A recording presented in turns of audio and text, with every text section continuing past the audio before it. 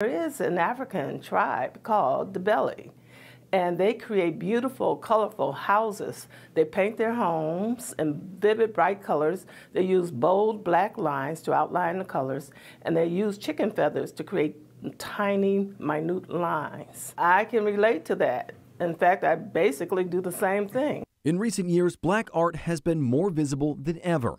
Annie Lee, known for her faceless yet emotional works, highlighted on SNL by the singer Lizzo.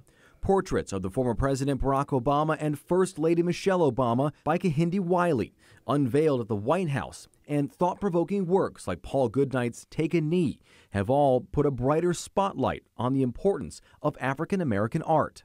But still, black artists only make up less than 3% of the works in the major museums in the U.S. And while there have been pushes at museums like the National Gallery or the Met, shows like the one at Umoja are still steps in fighting oppression and racism through art. This story is to let people know